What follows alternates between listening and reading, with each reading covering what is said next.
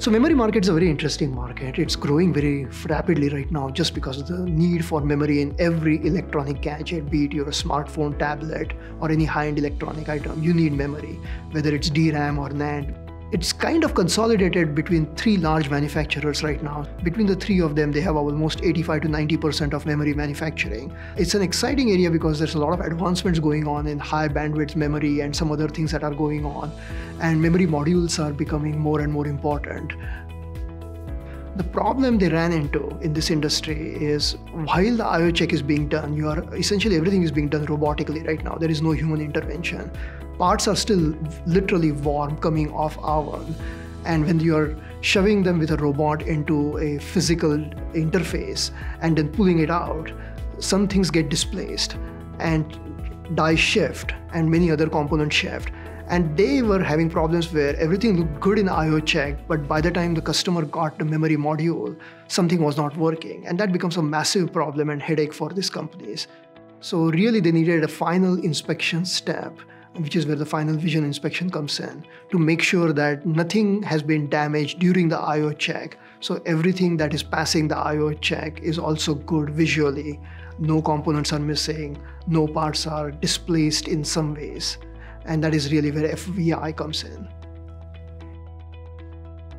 It serves tremendous value in making sure the yields are high when the parts are being received at the customer end and you haven't shipped bad quality parts.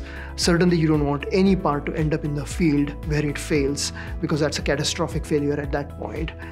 So you want to correct the problem as soon as you can to minimize any wastage, improve yield, improve productivity. MX3000 leverages our MRS multi-reflection separation sensor technology. That is our 3D state-of-the-art technology where we have a unique combination of speed and accuracy and resolution all at the same time. It also enables us to inspect very shiny components by suppressing some of the noise signals that we get. That's where our MRS algorithms come in. So yes, memory module inspection system very much leverages MRS sensor technology and all the benefits that MRS brings to the table. If no inspection is done, there is a good chance that a customer is going to receive a memory module that is not working quite right, even though it passed the I/O check before it left the factory.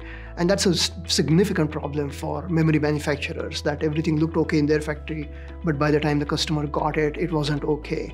And that's really where MX3000 comes in. MX3000 can inspect the final part visually without touching anything, make sure all the components are there, make sure all the parts look correct visually, there is no abnormality of any sort, and it increases their yield and productivity quite a bit and reduces the defect to zero. So we got into memory module inspection systems a few years ago. Until then, memory manufacturers were primarily using manual labor to inspect memory modules before they were being shipped. Typically on the memory line, you would find anywhere to 15 to 20 operators visually inspecting a high-end memory on both sides before they packed it up in a plastic bag and shipped it out. It was kind of a funny sight to see, where all this high-tech robotics and automation is coming down finally to a human being looking at the part in both directions before they ship it out. And that's really where MX comes in. We got into this business with our 2D MX600 system a few years ago. We have sold multiple systems to one of the large three manufacturers. They are getting tremendous return on that investment, as well as we got the other second large manufacturer now using our MX3000 3D system. You need 3D because 3D enables you to give you some catch you defects that 2D cannot do, like lifted leads and those kinds of things. So MX is doing very well in a couple of the large manufacturers, and we expect it to continue to do well.